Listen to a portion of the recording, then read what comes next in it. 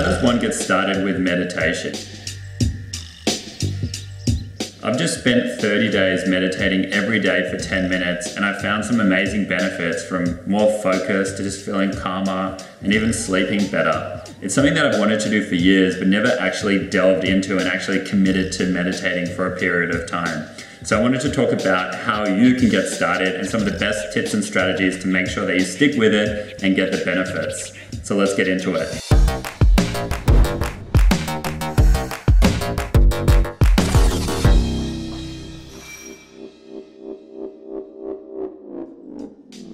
So number one, I would say, is finding a time that works for you.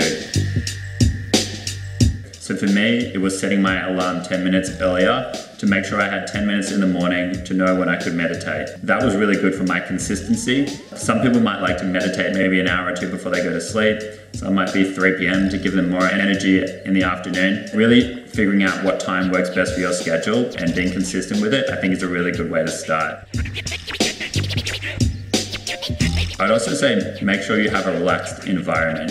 So while you can meditate in a busy environment with a lot of sound going on, when you're starting out, I definitely think it's beneficial to find an environment where the air conditioning and the heating's off, there's no sounds, your roommates aren't making a lot of noise around you. If you can find that, that's really great.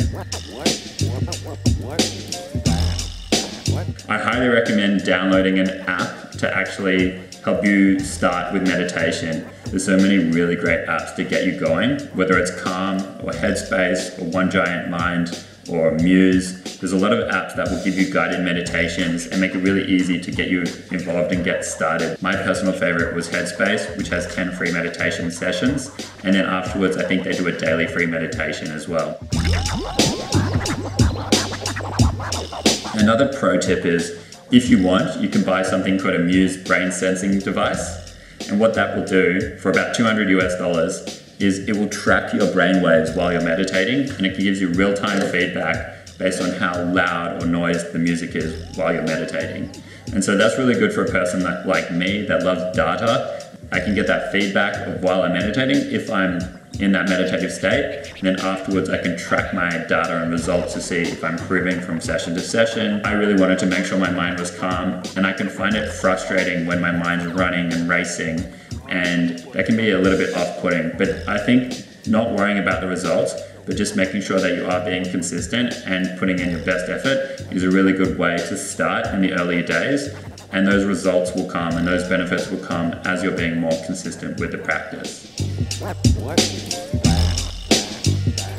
Another big tip is just doing it. Just do it! Even on those days where you're busy or feeling stressed or got a lot going on, just trying to do like 2 minutes or 3 minutes of meditation so that you're committing to the routine and the consistency, I think is a really good strategy. Everyone can find at least 2 minutes in their day if they really feel like this is something that's important to them. That consistency will help you continue to improve and commit to the practice.